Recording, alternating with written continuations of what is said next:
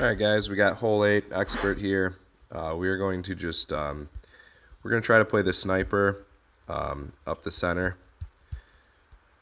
So basically we should probably drop down to a power 2 ball. I kind of know how this plays.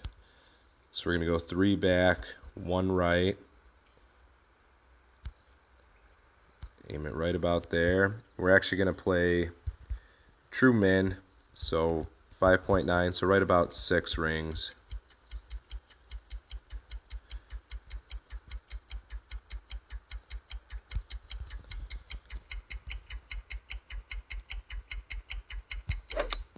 Perfect shot.